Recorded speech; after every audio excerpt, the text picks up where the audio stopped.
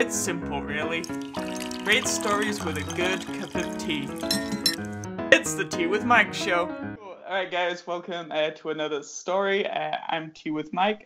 Joining me today to talk about writing, comics, and everything he's hopefully passionate about is Luke Moore. Welcome to the show, man.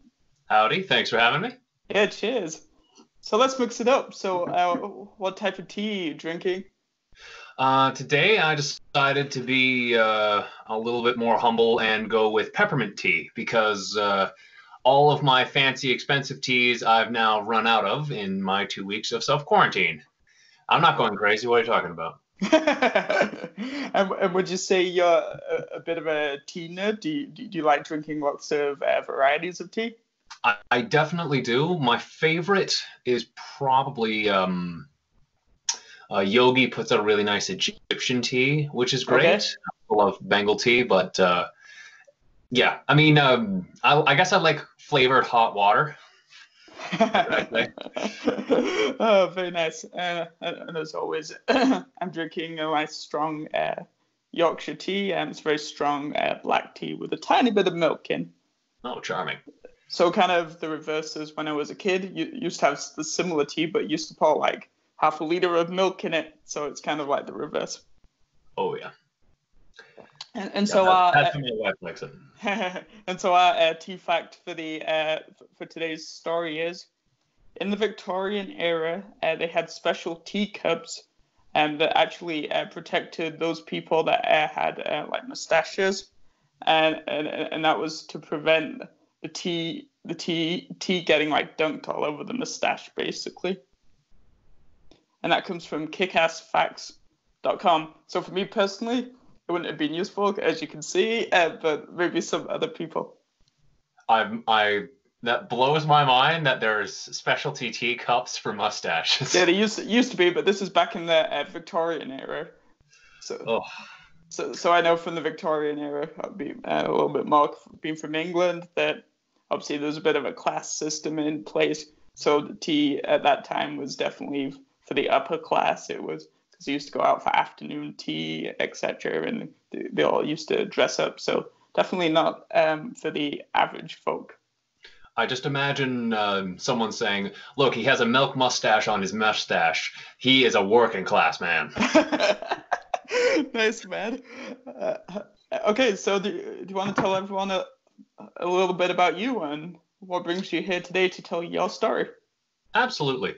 So as Mike mentioned, my name's Luke. I am the creator of the comic series Ever After, which looks like this. And right now it's still in a bit of a pre-development phase, but I mean, about 7 years ago, I started writing this thing, and now I'm almost done writing the entire series, all 700 pages or so. I've kind of lost count. I'm not crazy. What are you talking about? And yeah, very, very soon I'll be relaunching the Kickstarter. I was actually going to be starting it a few weeks ago, but with the current state of the world, I thought that maybe I should just hold off until everything settles down. Definitely more strategic. I'm holding off on a few things too, really like trying to work on everything else and like consolidate and make it the best it can be. Obviously, absolutely. And I really don't think I'd forgive myself if someone came to me and said, "Yeah, I could have bought food for my family, but I bought your comic instead." Like, yeah, no, it's. Anyway, the story itself is a high fantasy about a bard who inexplicably summons an apocalyptic avatar of chaos, but she quickly learns that maybe history didn't remember him as accurately as she thought. Very cool. Like, yeah. So what's kind of the background? What's the environment, the setting that this kind of takes place in, this adventure, and what's the genre? So it's definitely a high fantasy. I tried to keep the tone light, but definitely with some dramatic elements in it, just for variety, of course. And the story itself really focuses on how history can be very easily changed, all depending on who's telling it. And then it's only through the eyes of the people who experience it can we get a reliable account. And even then, that's kind of suspect. So the whole story follows Veladir, who is, I'll just show you the sticker here. is Veladier. Move it over to the right. So, because So we have Veladier go. on the lute. And this is her story. She starts as a homeless bard, and she accidentally sings a song about the Avatar Chaos, who is Adlerin, who is the dude in the mask. Yeah, good. Yeah. And he returns, and they interact with each other, and she quickly realizes that maybe he's not as bad as history makes him out to be, but, you know, he is basically he's the first step of the apocalypse. So difficult to really know who's in charge, and the whole story is about kind of learning about man, I say about a lot. The whole story is kind of a coming of age story mixed with a taking responsibility kind of story, that no one is too wicked to change, but you really have to do a lot in order to be forgiven, that kind of deal. So it's a high fantasy, lots of with some philosophical tendencies thrown in there as well, but nothing. Very cool. I like to think it's nothing too pretentious, but I like to think a lot of things. Also, and then in terms of length, is this like a one-off, or do you hope to extend it into a longer series with multiple events that occur within this world that you're building? Oh yeah. So the Kickstarter that I'm doing is to fund the first chapter of the first volume. Quick tip to all aspiring comic makers: do not write an epic series as your very first publisher. I definitely fell into that trap. So I mean, as of now, I have about 700 pages. At the end of it, I planned out about 900 pages throughout this entire series. But just to kick off, I'm trying to get the first 38 funded, just to make sure that my artists can eat. And to answer your question, yes, it's going to be a longer series, but there's a definite beginning and a definite end. Okay. Once I'm done all these 900 pages, I am absolutely not writing more. I want to move on to some other projects as much as I love this one, but I always prefer stories that have a definitive end. Nice, man. So let's take it back a little bit. So obviously we now know that you're a big comic book writer, and that's really where your passion lies. But how did you also kind of get started in the more broader subject of writing? Well, ever since I was a little kid, I always wanted to write stories, and especially I wanted to write comics because as I grew up and learned how to read, I discovered quickly that I'm very dyslexic. So writing prose takes me like 3 times as long as the normal person, and even then, there'll be times where I've accidentally reread a whole chapter, but it didn't clue in to my brain that I was reading a totally different thing because the words were all mixed around, so it told almost a different story. So doing book reports in elementary school was a nightmare. So I enjoyed doing book reports in elementary. Yeah, primary school, and I really wanted to share a fantasy story because I kind of find that's definitely a genre that's underrepresented in graphic novels, especially to people like me who have a great difficulty reading, because I love stories. I love especially fantasy stories where it's a new world, it's new creatures, this new fantastic idea that is so strange to us in the normal world. Okay. But, I mean, for many years I just couldn't read, period, and then my love of novels kind of blossomed again when I discovered audiobooks. Also, and then so why do you think that particular genre is underrepresented? Underrepresented. God, what words? No, I got you.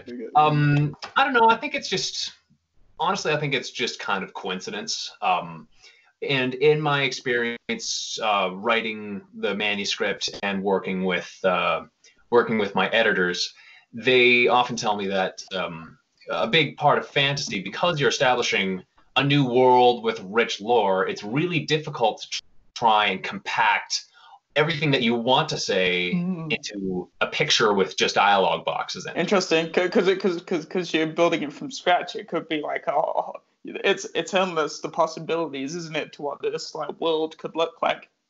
Exactly. And a big problem that I have is I hate the idea of just writing exposition because it's almost like, hey, here's a comic book, inside is a history lecture. Hope you enjoy it. It's not as much fun as it sounds. So I mean, I do have some background in writing for film, so there's good ways and bad ways to incorporate your lore into the book. And unfortunately, I mean, at the end of the day, I just had to leave a lot of it out of the story directly. But it's what I really enjoyed about all this. It's been a great learning experience for how to make it intriguing enough, but at the same time not boring your audience with just a totally fantastic, or not fantastic, fantastical history lecture. Yeah, That's a very quick way to lose your audience. and honestly, that's the challenge across like any medium, like whether it's podcasting, writing, theater, performance, etc., etc. That's the biggest challenge for anyone, is like keeping the audience interested, and it's really difficult in 2020, Yeah. with kind of all the noise of the world going on, and just people's attention span is not what it once was. Yep. And I mean, I know lots of people like to think, oh, back in the good old days, people would sit and read a book. I honestly think this is just a natural progression of the human mind. It's when you see one spectacle, you expect the next spectacle to be even greater, and sometimes all you can do is to try and keep up with it. So if I've understood you correctly, you're saying it's kind of these mediums are kind of transitioning with us through the everyday kind of events of human life, and it's evolving.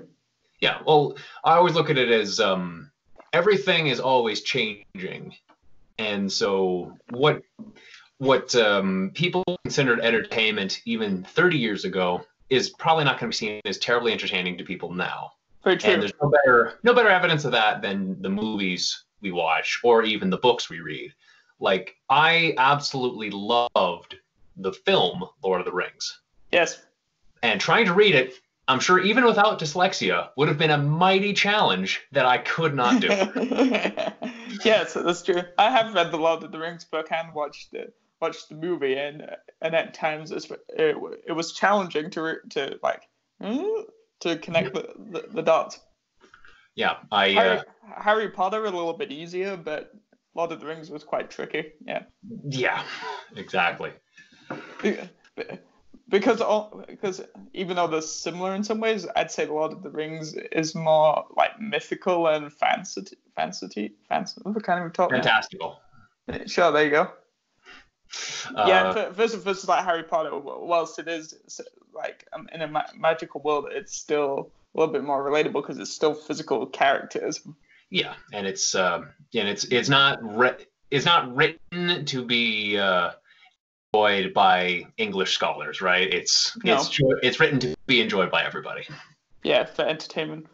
So then obviously with writing, have you done some writing in the past in broadcasting and film too? Oh yes, I went to school for radio and television broadcasting, and they do touch a lot on scripts for that as well. Where did you go, Nate? I went to Mount Royal here in Calgary, and as much as I loved it, and I did learn a lot. It was after I graduated and I did my internship with a film studio in Colombia. Oh, that's cool. Where in South America. I'm still kind of blown away at the idea that they accepted me in the first place. But it was after that. That's kind of where I realized that film is really kind of more the world that I enjoy. And I mean, I've always been writing just as a hobby. Like, to me, that's the ultimate way to relax, is just to create another world where you feel you have more control over your life. Oh, interesting. And from there,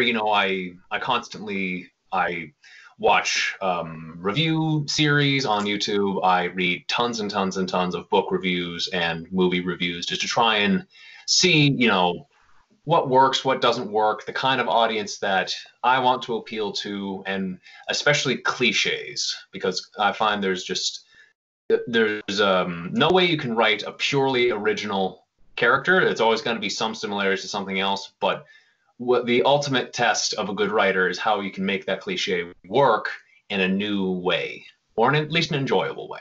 Gotcha.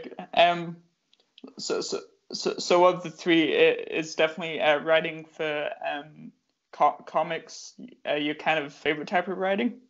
Absolutely. I kind of write them. The format that I write my comics is very indicative of the fact that I was taught how to write film script.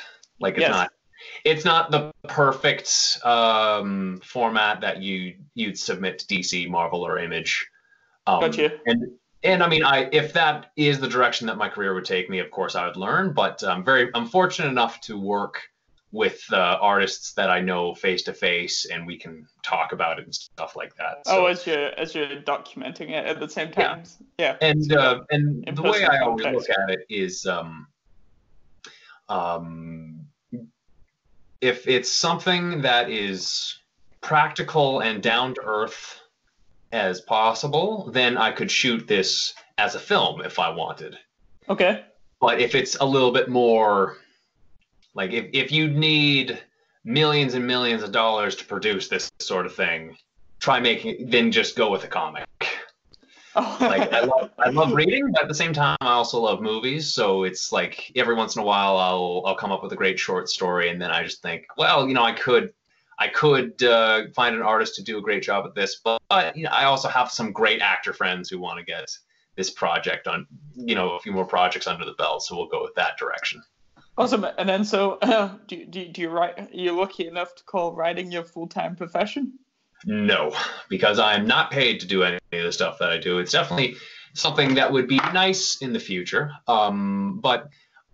The reason why I'm going with Kickstarter on this is that I really want to spread the message to everyone about my story, and if I could even sell these at cost, make sure that my bills are paid, my artist bills are paid, we have everything printed out and distributed, then I would call that a success. Because at the end of the day, all I really want is to tell a story to a ton of people. If I don't become a millionaire, that's just life. I don't know what I would do with $1 million anyway, besides pay my bills or. Exactly. Now you see that answer within itself brings up an interesting point about how, for me at least, happiness triumphs money. Yeah, and I mean, I have a roof over my head. I have food in my fridge. I got 4 animals who are very happy. I have a wife who tells me she's happy through gritted teeth. So I call that all of it. If they don't tell you any different, then you're doing good. Yeah, the cats don't tell me different anyway. That's why you have cats, don't you? Yeah, got cats and reptiles, and I love them both. You touched on it a little bit, but do you want to expand on how kind of writing as a medium can positively kind of impact the world and the people that come across it? In my opinion, storytelling has always been used as a tool to help people learn and help people think critically, or to just basically inspire them to think for themselves. And I always think that a good allegory can be entertaining and at the same time make someone realize, oh, these characters did a bad thing, or these characters did a good thing, or they could, oh, what if these characters did this instead?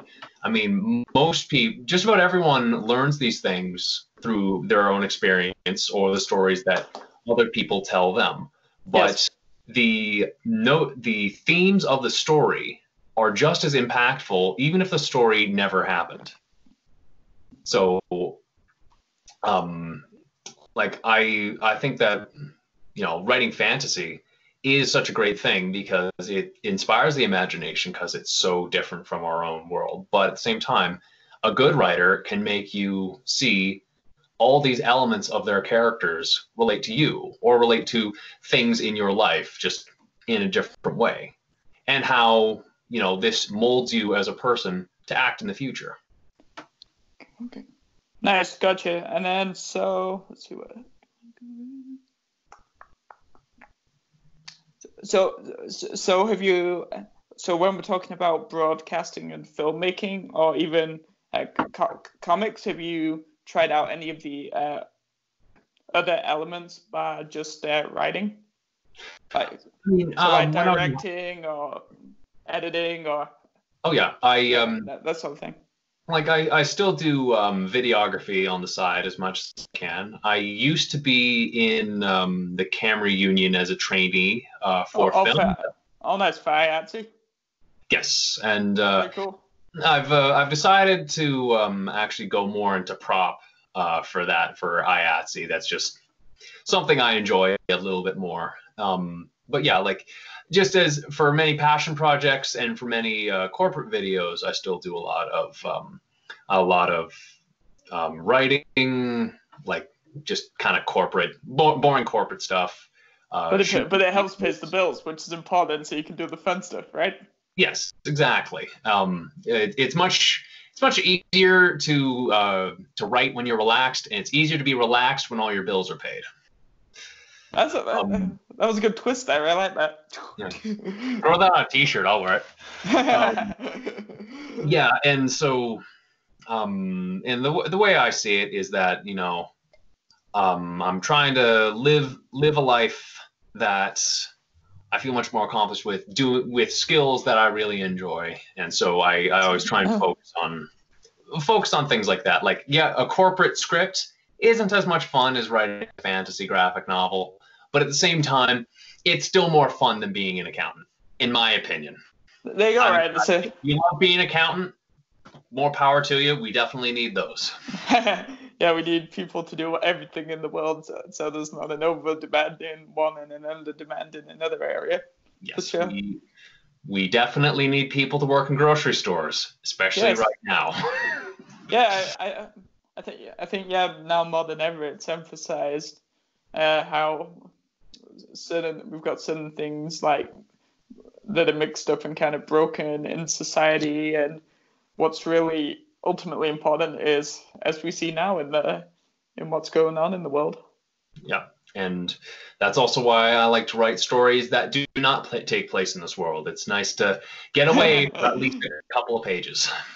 For sure, and then so obviously we know you're an avid writer by now. If people were paying attention, what type of do you have a studio? Like, what's your like setup and environment like when you're getting into the writing space? Well, if you can kind of see, this is my office. This is where I keep all my art. And it looks very creative. Do you play musical instruments too? I do. As a matter of fact, I have my guitar one here, and then my other guitar, and then my bass, and then my other guitar, my other guitar. I really like string things. Nice. So yeah, and it's especially when I'm trying to get into a writing headspace. Like I keep a note. I always love to write it down physically first. Yes, me too. Because in my mind, I always remember things that I wrote down better than I type them, because it's the muscle movement is associated with the word in my head. So that way there's more stimulus to my own memory as to what I wrote and when, which is a few more steps than me pushing the buttons. And as well, you know, it gives me another chance to reread it as I'm putting it in the computer, and I can think, oh, you know, did this work? Did that work? How can I change this at least once more before I send it to my editor? I quite agree. And sorry, just another quick tip for all aspiring writers out there. Pay editors to go through everything that you write if you want it to show it to a lot of people. Even if they get it back and they seem really mean, they're far nicer than hearing all these things from a million different people. Like one of my volumes, I had to completely scrap. So all 153 pages, I had to start from scratch because I gave it to an editor. She said, "This is misogynist. This is homophobic. This is boring." And I looked at those on the screen, and I couldn't believe it. And I just thought, that is absolutely not the message that I was trying to get across. So maybe I got to try again. And thankfully I did. And, you know, I took all of her, even her harshest words to thought, and I put it to page. And now I have a much, much better product. Awesome. Yeah. So So it's been open to feedback, isn't it? And then even if you don't agree to the feedback, like take it in and maybe walk away for a while, do some Yeah, other things so you don't get frustrated and kind of like lose the work that you've done so exactly. far. And it's especially if you manage to write it down and get someone else to read it, they're good at noticing where your imagination fills in the blanks, because a lot of times, because you already know the story's already in your head and you just have to write it down, you will more than often not put in a detail which is crucial to the whole thing and forget to write that down. And to you it won't make any difference because you already know why, but your Yes. reader doesn't. And I if you're think writing for yourself, that's great. But if you want to write for others, you have to consider how well others are going to be able to interpret it. I think that's one of the hardest things too, because you're also like wrapped up in this particular world or headspace, and often you put a lot of hours and bloods, like Oh, sweat, lots of scrunched up paper or yeah. curse words depending on the medium. But yeah, Yeah. but you are right. The most important thing is how are others receiving it, because ultimately you can love everything you're doing because we tend to be biased, but if nobody else Yeah. likes it, then you're wasting time ultimately, unfortunately, Exactly. in the world that we live in, right? Yeah. And it's always good to be in the head, to be humble enough to accept the fact that maybe you're not as good as you think you are, but you aren't dead. Therefore, you always have the potential to improve. That's it. That's like the second good quote of the episode. Let's get a couple of Uh, Tea with Mike mugs on the shop, and we'll just fill them up with quotes. I'll consider that. Like that is a thing that I'm working towards post like virus. So right now I'm just really like building the audience. No, that's great. I also love the notion of post-virus 2020. Post virus time. I know, but it won't be original because like lots of people will do it though. Well, yeah, but remember, using a cliche in an original way is a good thing. Nice.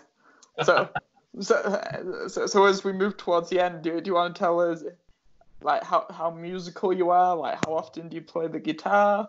Do you Oh, do it when you're not writing, or do you play the guitar and then get you in the headspace for writing? it's it's definitely one of the avenues that I get to try and get the creative juice kind of flowing a little bit. I've been playing guitar since I was 14. I like to think that I started playing the guitar well when I turned 20. And a lot of it really improved when I started editing. I don't edit full time anymore, but because my computer was so cluttered with projects and rendering and exporting, that's when I would play guitar a lot. So suddenly I was practicing for like 2 to 3 hours every single day, and I got really good at that point. Very cool. Yeah, but I like to get in the headspace for writing. Playing guitar is always great because that warms up your fingers. It makes you think ahead. It stimulates a little bit of adrenaline. Another thing that I love to do to help me write is running. So Okay. whenever I run, I put on some fast paced. I really love power metal. Put on some power metal, and that kind of helps me think about battle sequences. And in a fantasy book, that's more than likely going to happen. But I always find that with your blood pumping, with adrenaline going through your head, suddenly you think much, or at least I do anyway. I think much more clearly. So all of a sudden, I will just get a stroke of genius of, oh, my story didn't work before, now it does. Let me go wipe the sweat off my brow and go write this down right away. And that kind of helps me, flush out scenes, flush out Gotcha. character motivations. I've developed some great lines of dialogue mid sprint at the gym.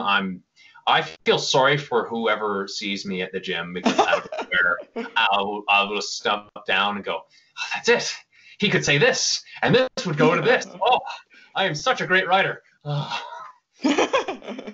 Very good. And then so I guess the last thing that I really want to ask you is it's a bit random, but what's the what's when you sat down in a single session, like what length of time have you like kind of ridden for, like the longest?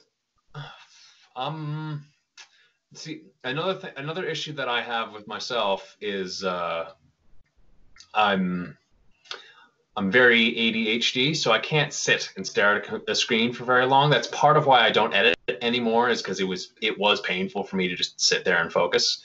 But at one of my old jobs, I worked at a hotel. It was up to me to make sure that the audio visual for events was going down well. And every once in a while, I would have to supervise another company in my ballroom while they set up. So basically, that is me just kind of walking around. So I'd walk around with, I do have it here.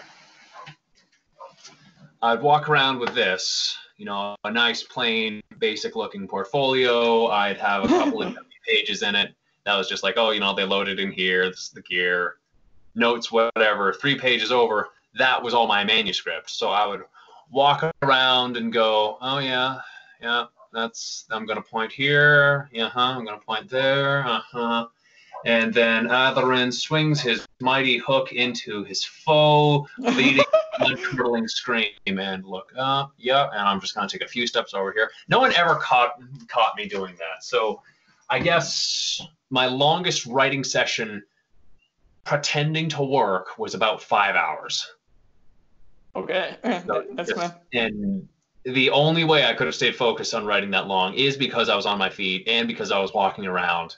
And because in the back of my mind, I'm just thinking, okay, I have to look convincing enough. I have to look like I'm doing my job. And I did get in trouble a little bit because the company that I was supervising while they were loading in their gear complained to my boss saying, this guy was walking around taking notes on literally everything we did. It was so uncomfortable how he watched just like a hawk noting everything. And all I could think is like, nope, I don't even remember you coming in. I was busy writing some fantasy. What did your boss say? He said, well, you took notes. You did a good job. Here's your pay. Nice. That's bad.